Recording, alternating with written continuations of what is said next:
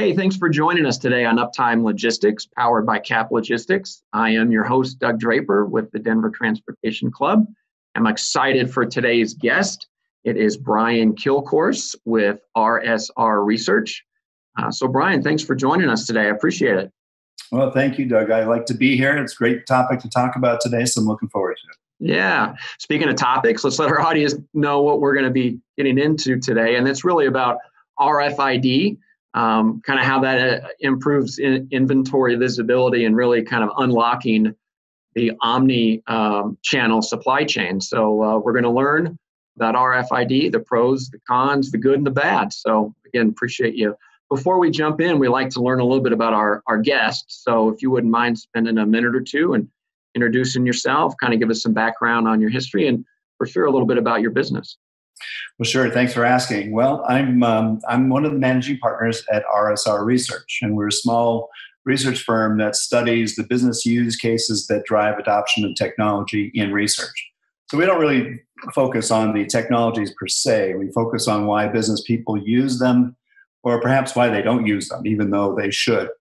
My background is I've been in IT.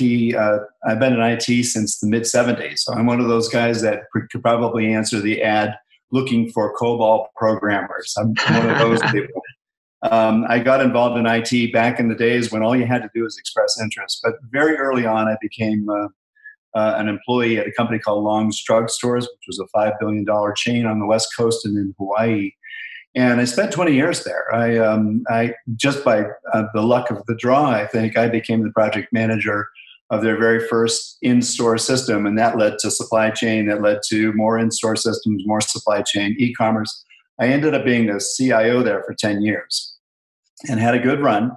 Left in about 2002, and I advised venture-funded startups in the Silicon Valley area for a few years. And one of those companies was an RFID company. So that's where I got my introduction to RFID.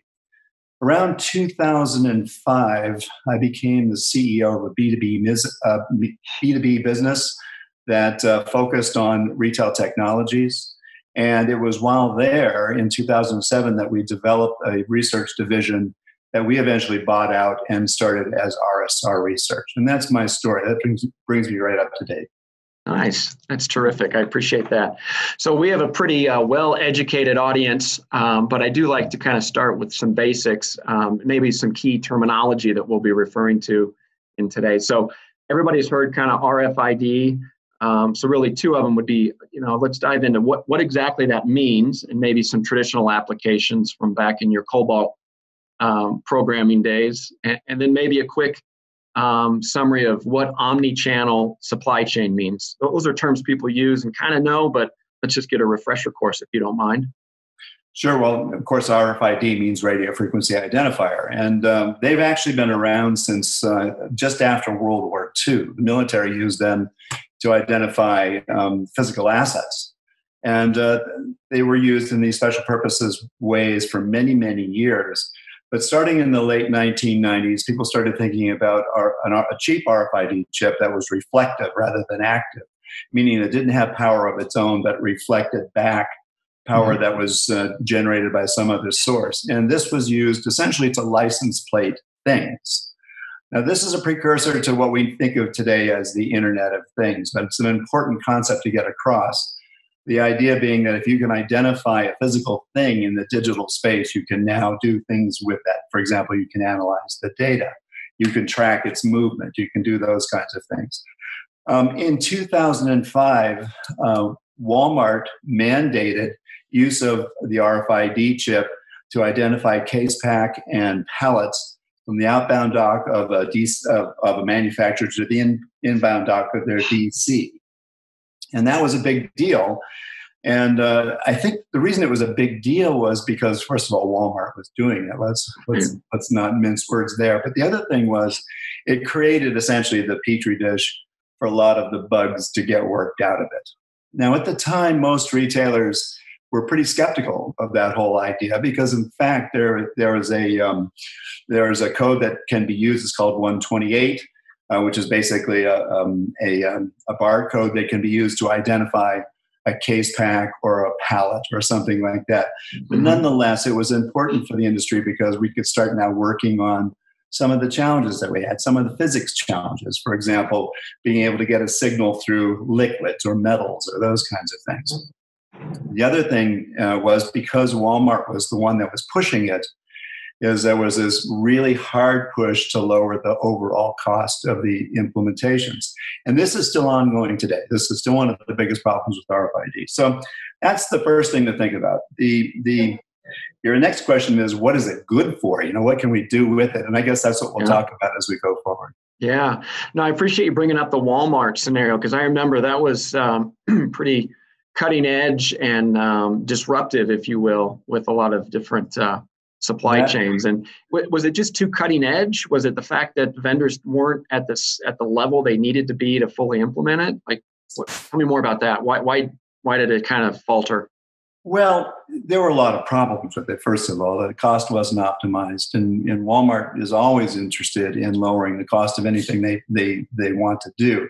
They had a particular problem, and the problem that they were trying to solve was this visibility in the supply chain, as I said, from the outbound dock of the manufacturer's DC to the inbound dock of their DC. Mm-hmm. They wanted to track inventory as it moved through the pipe.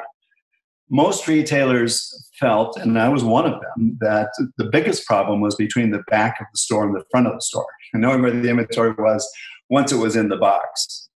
And in fact, I think it was in 2009 that the University of Arkansas study said, yes, that's exactly where the issue is. It's between from the storeroom in the back of the store and getting it to the front where it can be sold to customers. And that brought up the whole issue of real-time visibility of inventory at the store SKU level. And that's a huge subject that relates to your question about omni-channel. And we can talk about that certainly in a minute. But the challenges they had was it wasn't optimized for cost, pretty cutting edge from the technical perspective, and perhaps not quite the right use case. So I think all those things played into causing a pretty big delay in the implementation of RFID. Yeah. Good. Well, thanks for that explanation. I appreciate it. So tell me why is the RFID such a nice fit for retail? You've talked about, hey, let's put it on a pallet and we know where the pallet is, but it seems more and more the entity and the vertical that's embraced it more has been retail. So why is that? Well, it's at the store SKU level that the issue is really important.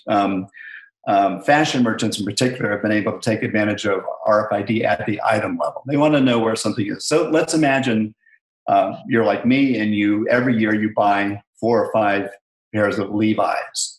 It's always the same. It's always the same style. It's always the same fit.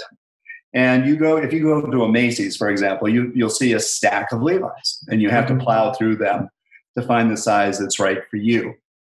Or a system could tell you where that size is. And one of the problems with doing it the traditional way is you might see a whole row of stacks of Levi's, and you know that somewhere in there is your size, but you're not sure it's going to be in the right place. And in fact, more often than not, it's in the wrong place. So this gets to the whole issue of things that look alike to the human eye but are not alike, and you need to be able to see what your inventory position really is. Another common problem is you may say, for example, ever-ready batteries. You have a kiosk that has ever-ready batteries in aisle 14, and you have another kiosk that has a battery kiosk in aisle 27. So how many ever-ready batteries do you have in your store? That's just classic problems. When should you replenish? Where should you replenish? Those kinds of things. What's happened with omnichannel is the traditional notion of starting your browse in the store as a consumer has been disrupted. We now begin our browse in the digital space. And so retailers have this responsibility to be able to expose their inventory to customers so that they can commit to sell it and consumers can commit to buy it. Now, if you don't know exactly how much inventory you have or where it is, then how do you make that commitment?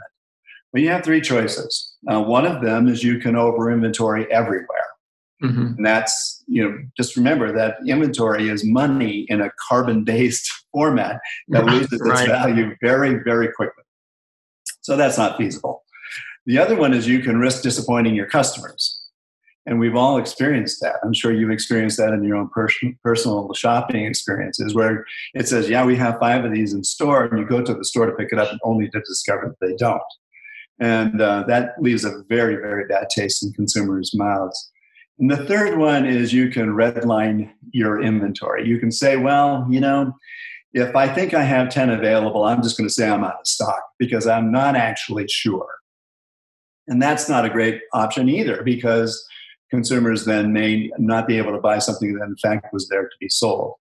So what's the last option? The last option and the right option is to make inventory visible across the entire enterprise in something approaching real time with a high degree of accuracy. And this is where Internet of Things comes into play.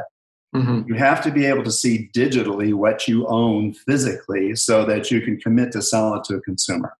And it's that simple, but it's a profound problem. Yeah.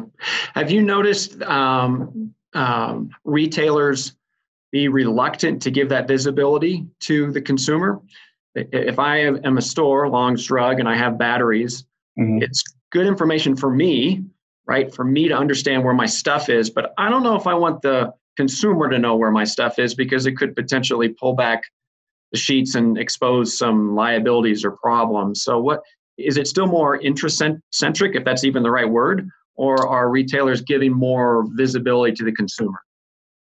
Retailers know that they need to provide visibility to the consumer because some of their biggest competitors are already doing it. So Amazon does it, Walmart mm-hmm. does it, Target does it.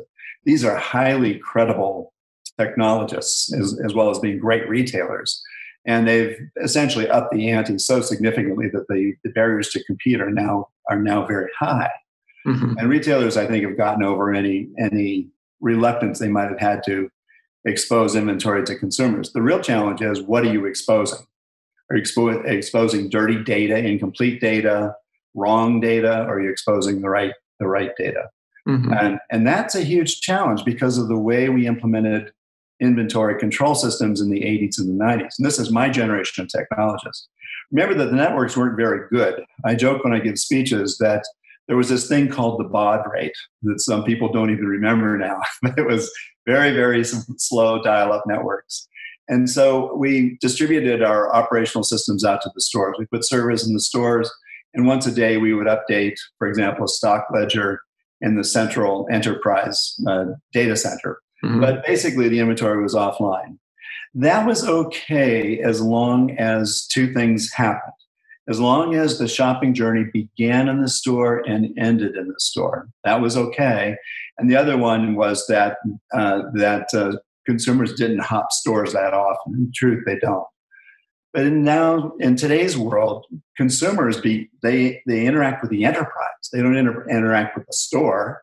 Now, they might go to store A to pick something up on their way to work, and they might go to store B after work, or they might order something to be collected at store A that is only available in store B and it has to be shipped across. All of these things are more complex than before. So the important thing to remember is that in the old supply chain, in the old retail selling model as well, it was a one-to-N relationship, one distribution center out to many, many stores. Now we have an end-to-end relationship, number of touch points coming in and number of touch points coming out. And as any database analyst will tell you, an end-to-end relationship is intrinsically more difficult than a one-to-N relationship. Mm-hmm. Yeah, I like the term relationship with the enterprise, because you're right. Whenever you said that, it just it's exactly right. Right. The store is a physical structure. I go to pick up what I purchase, but my engagement is digital. So I completely understand. Yeah, think about it this way. In the store was central to the retail environment in the past. This is where everything happened. So everything was focused on getting inventory to the store and then getting into the hands of consumers. Now the store is nodal to an enterprise selling environment. And the selling environment is digital. It's not physical, it's digital. Right. Now the store is a node to that and can be both a supplier and it can also be a fulfillment point. And sometimes it's doing both at the same time.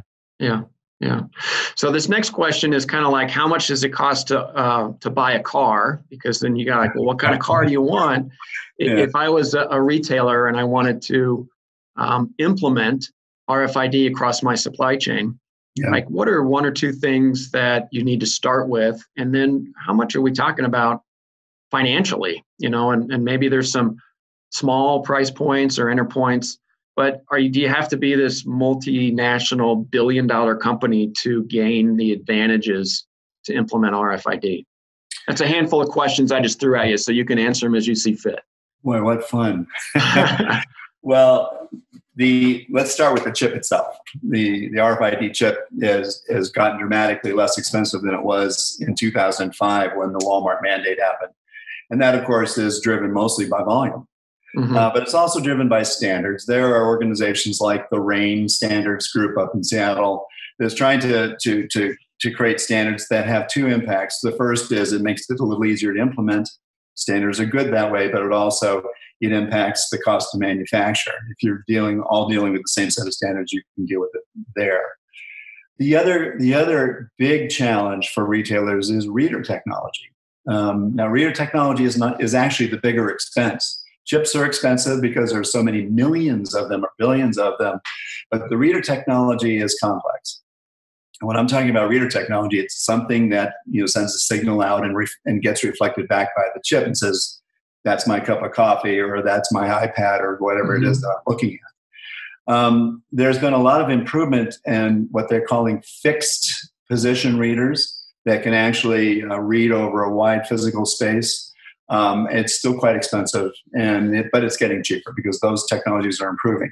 The one that most retailers are using, for example, Lululemon, who has been kind of a poster child for RFID implementation, is using mobile readers that look like devices you hold in your hand and walk up and down an aisle. You've probably also seen pictures of the robots that are being used in Walmart to go up and down the aisles. They're actually reading. So these aren't cheap, but they're getting cheaper. Now, the other thing that I always point out to people is don't forget the elephant in the room is that your network has to be capable of handling that much traffic. And there was a debate some years ago about where all of this raw data should be filtered. Should it be filtered at the edge, or it should be filtered up at the central host in some big giant machine that churns it out and says, "That's garbage, but that's real. That's garbage and that's real."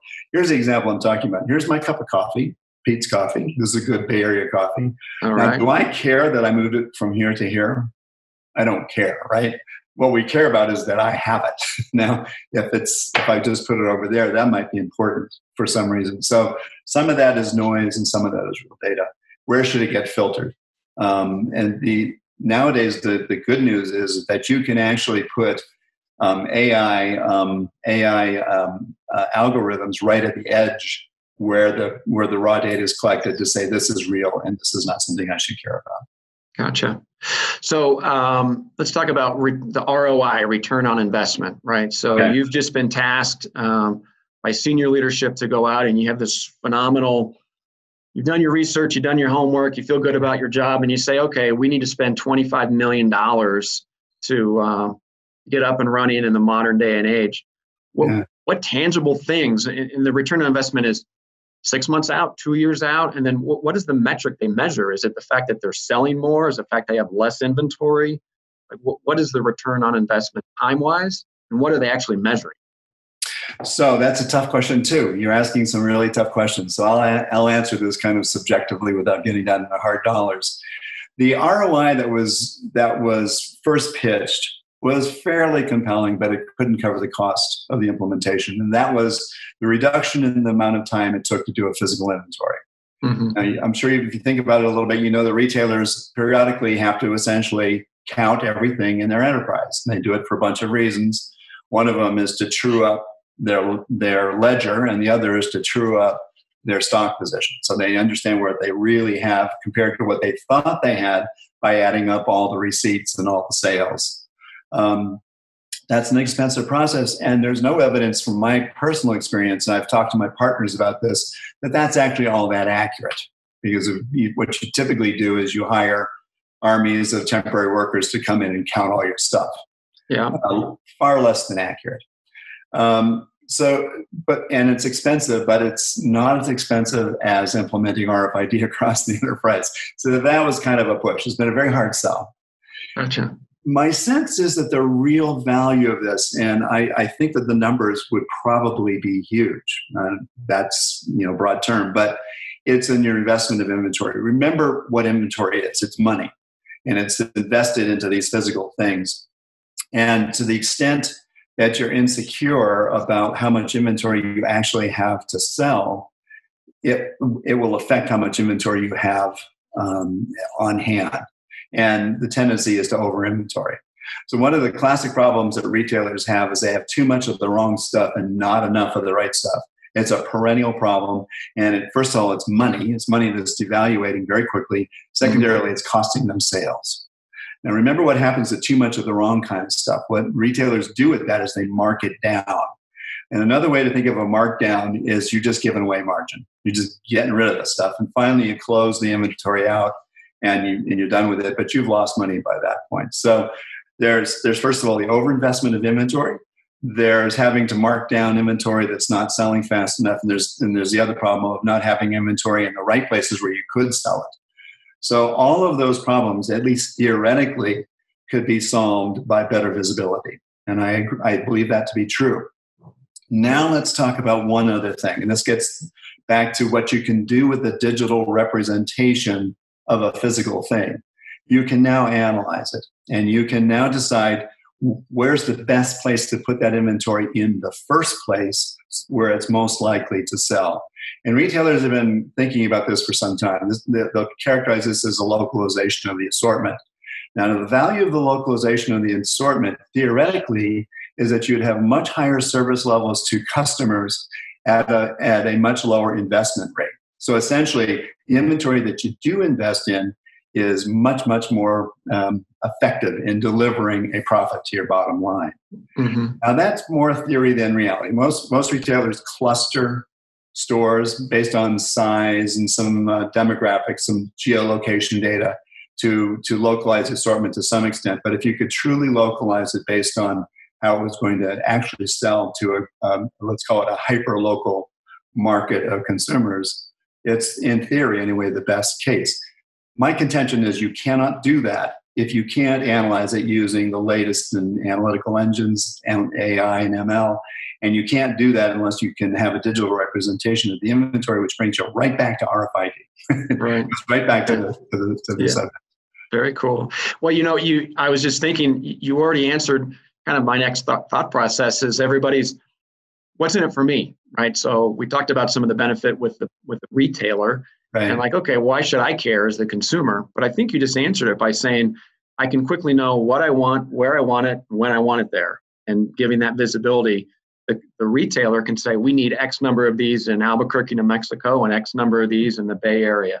Is that one of the benefits that the consumer has? And is there any other ones? It's a perfect example of, or a description of what it is that is going on or could go on in this world. Because consumers do the investigations in the digital space, we look for the right solution, we make our selection, sometimes we even pay for it, and we arrange to pick it up. Consumers are not interested in wasting time in a big box store wandering around looking for stuff. Their time is valuable. And because they've done all the work, they want to get right to solution. Mm-hmm. So now there's two versions of right to solution. So for example, you could just do a buy online, pick up in store, a la Walmart or Kroger or one of those companies, and you can drive up to this area and pick up your order and leave. And that's nice and efficient, but it takes away one of the really fun parts of shopping for consumers and one of the really valuable activities for retailers. And that's that we know as retailers that the longer a consumer is in the store, the more they're going to buy. We know that. Mm-hmm. And we also know it's one of these dynamics that as old as the industry, that after consumers have got done buying the things they thought they were going to buy, they become much less price sensitive. And so the margin percentage of the basket tends to go up the longer they're in a box. Mm-hmm. So let's deal with the things we know they want to deal with by getting them right to solution and then encourage them to spend a little bit more time and entertain themselves inside the store. There's a lot of value in that. Yeah. But consumers don't want what they don't want. That's very, very clear. Let me give you a more real current example. I was talking to an executive from a company called Shortest Path. And Shortest Path is an AI as a service solution. And they've come up with something that they're calling the COVID Disruption Index. And they can measure essentially the movement of the COVID virus COVID-19 virus through America down to a zip code basis. And they update their models daily. It's basically a number. Think of it as a lift or a drag number. 1 being even, 1.1 being a higher risk, 0.9 being a lower risk.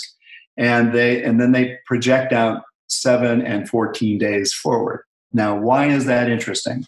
That's interesting because if you can marry that to what you know about your forecast and about your inventory, you can move inventory to those places that are most likely to need it. So, for example, you need certain types of medicines or certain type of protective gear, or maybe you know that you're not going to sell it because the COVID virus is moving through an area where the demand is going to drop off very suddenly. Mm-hmm. So we all joke about toilet paper, right? But if you can see that demand is going nuts in one area because there's a COVID scare going on, you have an opportunity to move inventory to the right place. It's all predicated on one notion, though, that's really important, is you have to be able to know where your inventory is. Brings us right back to RFID. Yeah, interesting. Well, right now we're talking with Brian Kilcourse. He's the managing partner at RSR Research, and we're having a phenomenal conversation about RFID and all the things that, not unintended consequences, but things that continue to support the need and how that continues to grow. So one thing I want to jump in is let's talk about returns. Yeah. All right, that's one thing that, regardless of the vertical, return management in the e-commerce environment is becoming more and more important, more and more challenging, and more expensive. What are your thoughts on what can RFID do to help bridge that gap and make it more effective for the retailer and the consumer? Returns, what a mess. This call's officially over, right? It's a mess, no matter how you cut it. And as the volume of direct-to-consumer shipments increases, so do returns. Mm-hmm. And some retailers in the fashion vertical are talking about 30% return rates and higher. This is just obscene. I think what's happening with returns. I've watched my daughters do this. They'll get online and they see something that they want, a fashion that they want. They'll order 3. They'll order one size down, one size up, and the size that they think they are. And one of the problems with that the industry has as a whole is, when is a size 5 really a size 5? That's another issue. RFID is not going to solve that. But the other problem is that you've now taken two garments out of circulation that could be sold to somebody else. So that's a huge issue. RFID, it gets back down to the basic visibility thing. Most retailers want to be able to take a return in a store, regardless of how the customer got it in the first place. So there's that issue that you need to think about. And visibility is the key to getting that started. I was doing a little bit of research this morning about one of, and I'm going to look down and read it because I don't have it memorized. But for example, the RAIN RFID standard that I mentioned earlier is coming up with new capabilities to tag chips that can essentially be used for loss prevention purposes, but it gets turned off from a consumer perspective. So, for example, when it leaves, it essentially becomes inactive. But at a certain point, it can be reactivated so that you can now begin to see it. And if you can see it, you can process it again. So, again, it gets down to visibility. Is that going to make returns less? No. It's going to allow you to be able to do what you need to do, whatever that is. And you have a number of choices. You can triage the return to either send it back to a DC or to put it back in stock in the store if it happens to be in the assortment, or to do something else with it. Yeah. But again, it's all down to visibility. Yeah. Well, when you mix the word triage and the supply chain, that's problematic. Well, the golden rule of supply chain is the same as when I was an ITer, and that's that the whole objective of it is to touch the inventory as little as possible, right? Yeah. Every time you touch inventory, you're adding cost to it and you're taking away margin. Yeah. So this notion of touching it several times to get it from point A to point B to point C to point D to the consumer and back to point C again, you're just killing yourself. And now there are other issues there that we're not talking about today, but how do you make sure that consumer doesn't buy a size 3, a size 5, and a size 7? How do you know that the size 5 that they're thinking they're buying is the right size? Yeah. And there are technologies that are helping or are moving that direction to give consumers a greater level of confidence that they're getting what they think they're getting. But that's another discussion for another day. Yeah, that's great. Yeah. So a couple things before we wrap up here. I always like to say, all right, let's do a vision quest, right? Let's do some mega trends. There was a book written years and years ago about that. So give us a perspective of RFID technology 5 years out. And you alluded to it a little bit there with your size 3, 5, and 7. But what do you see coming down the road, like I said, 5, 7 years out, that would continue to help retailers and the consumer? You know, it's interesting. I don't believe that RFID is going to solve all of the problems. There's some physics issues that the people in the know will tell you about are almost insurmountable. And because of the nature of the technology, they're not going to get solved. But RFID in combination with other technologies, for example, video analytics, can give us that 100% visibility that we need. I really believe this notion of the digital twin is where we need to go.